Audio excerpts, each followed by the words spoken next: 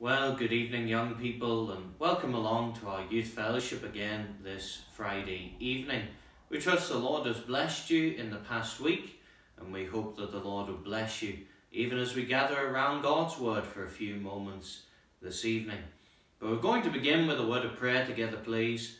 So let's bow our heads, close our eyes, and still our hearts, even in the place of prayer. Heavenly Father, we do thank Thee for this day. We pray that Thou bless us abundantly. We pray that Thou have Thy hand upon us. And Lord, we thank Thee for the youth fellowship today. And we pray that Thou bless each young person within the depths of their own soul.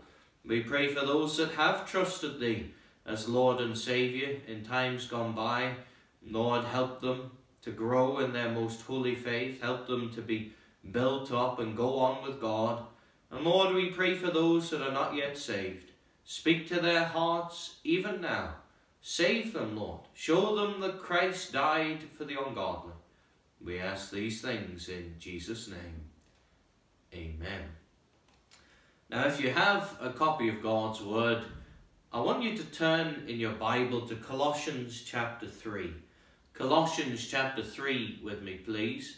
And we'll only spend a few moments in this verse, but I trust as we just focus on these few thoughts that the Lord will bless your heart and bless mine, and that it will be a profitable time even around God's Word. Colossians chapter 3, if maybe you have distractions around you, I would encourage you at this very moment to find a quiet place, somewhere where you'll not be distracted. But Colossians chapter 3, we're going to begin at the verse 22 together, and we'll read through to the end of the chapter. Colossians 3 verse 22, Servants, obey in all things your masters according to the flesh, not with eye service as men pleasers, but in singleness of heart, fearing God. And whatsoever ye do, do it heartily, as to the Lord, and not unto men, knowing that of the Lord ye shall receive the reward of the inheritance, for ye serve the Lord Christ. But he that doeth wrong shall receive for the wrong which he hath done, and there is no respect of persons. We trust the Lord will bless that short reading. I want to leave with you the words of the verse 23, please. The words of the verse 23 say, And whatsoever ye do, do it heartily as to the Lord, and not unto men. Young person, I want to ask you tonight, are you doing anything for God? Are you doing anything for God? Now maybe you say, well, preacher, I'm only a young person. I'm maybe going to grow up a little before I start doing something for God. Maybe I want to finish school before I decide to do something for God. Maybe I want to get a job or qualifications before I start doing something for God. No, young person, we are to do something for God every single day. Every single day. I've already told you, I think it was last week, about D.L. Moody and his covenant with God, that he was going to witness to a soul every day. And even when he'd gone to bed at night, he'd get out of bed after he remembered, and he'd go out into the street and he'd try and find a soul to witness to. You see, to do something every day for God, it's vital. It's vital. And God doesn't expect you, Christian young person, to wait a number of years till maybe you've got a job, or maybe you're married, or maybe you have children, or maybe you're settled in life.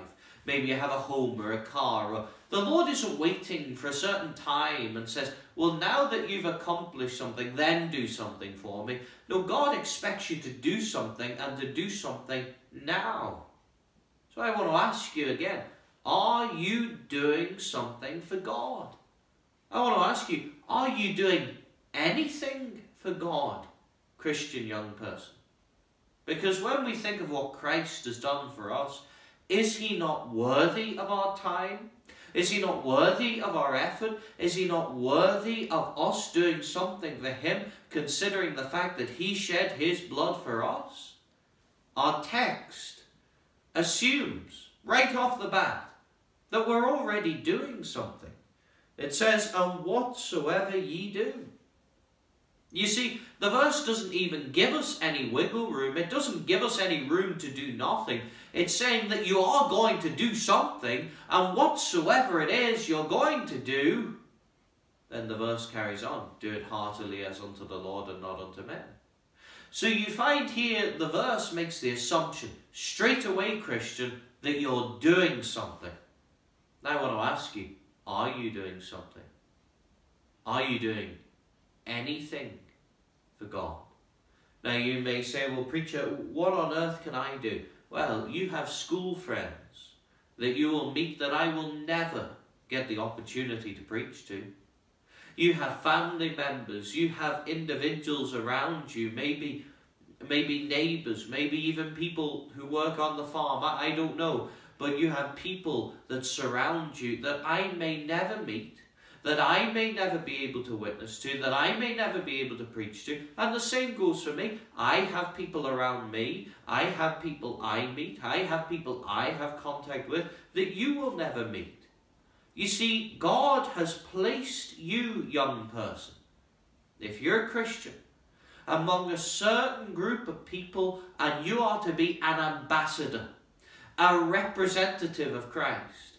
You are to be a Christian before them and do something for God. So I ask you, are you doing something for God?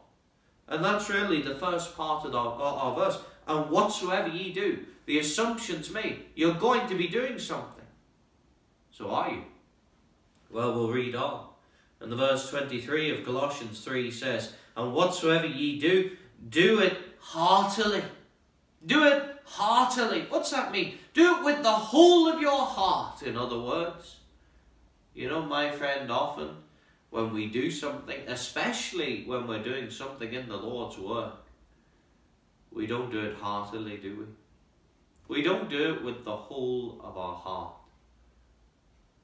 Sometimes we do it begrudgingly. Sometimes we do it because we're told to do it. Sometimes we do it because we were begged and pleaded with to do it, and someone has quite literally twisted our arm behind our back and forced us into doing it. Well, if that's the reason why you're doing it, there's no point doing it. Because the Lord expects you to do something, Christian, but He also expects you to do it heartily. Do it willingly. Do it voluntarily. Do it with all of your being. Do it with every atom of your being. Give it your all, Christian. And that means going to church.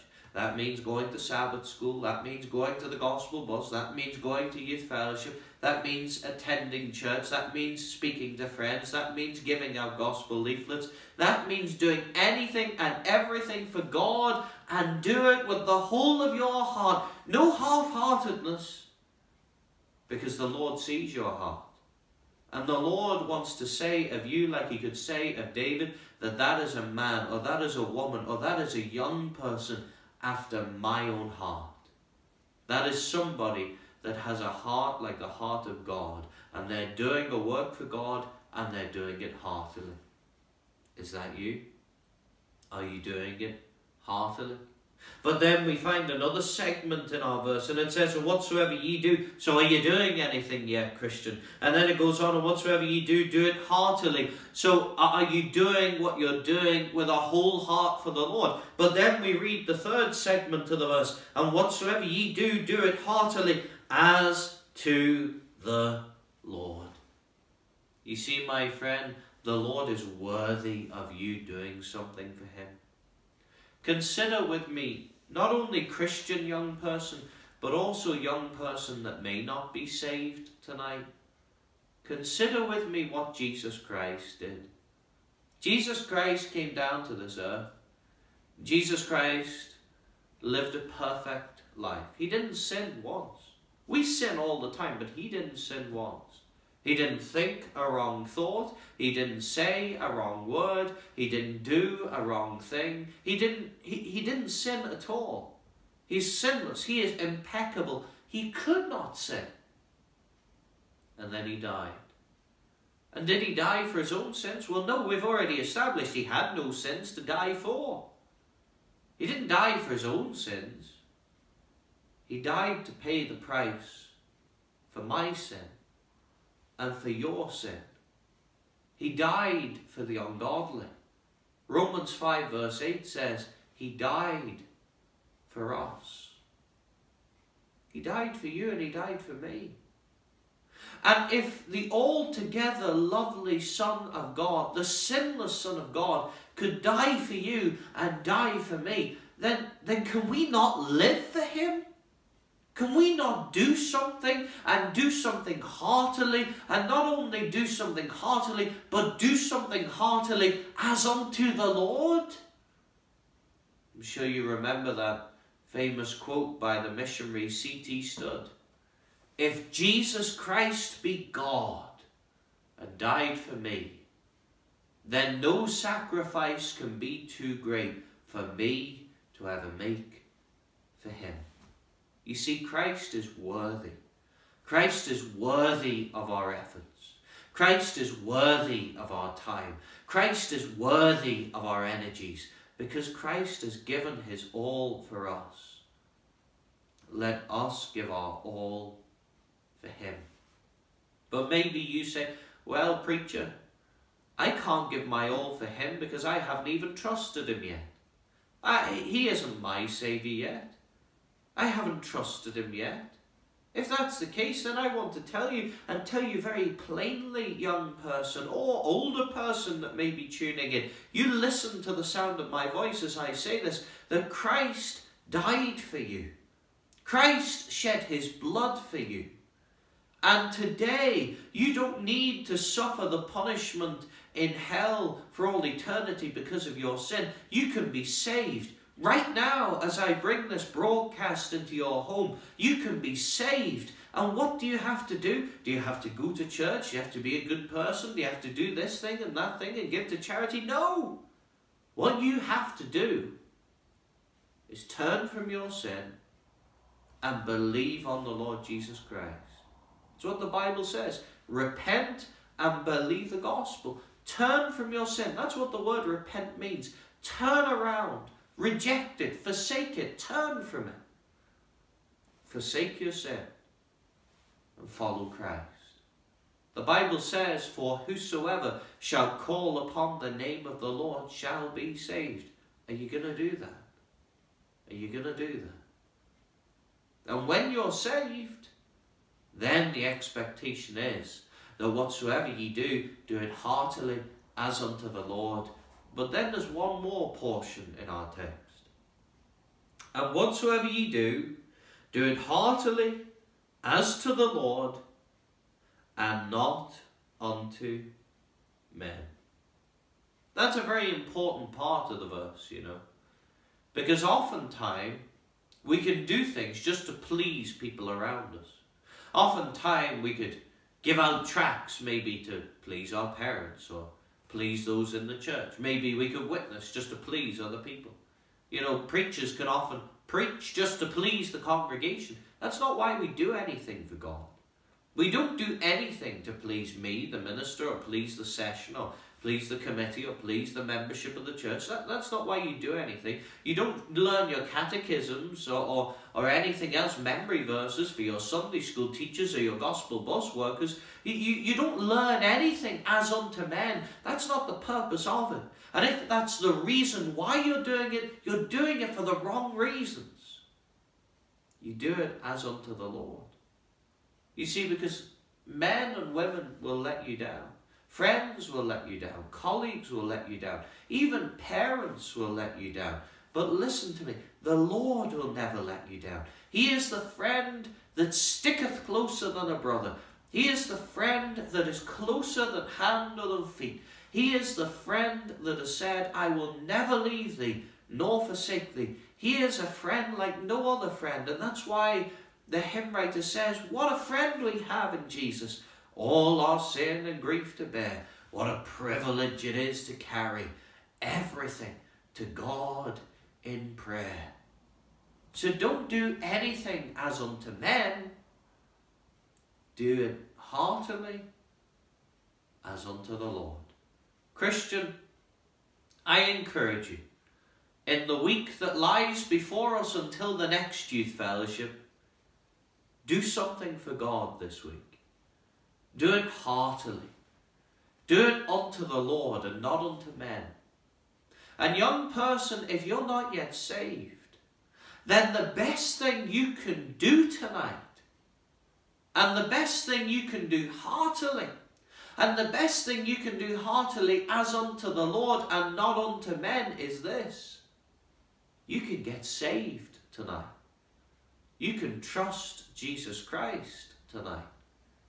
Because the Bible tells us, for God so loved the world that he gave his only begotten Son, that whosoever believeth in him should not perish, but have everlasting life. So let us learn from God's word tonight. And whatsoever ye do, do it heartily, as to the Lord, and not unto men. Let's bow in a word of prayer together, please. Heavenly Father, we still ourselves in thy presence. We pray that thou'd speak to every heart today. Encourage the Christian and save those that are still in a lost condition right now. Oh God, bless us until we meet again. And we pray that thy word may live on, even as the preacher's voice goes silent. We ask these things in Jesus' name. Amen.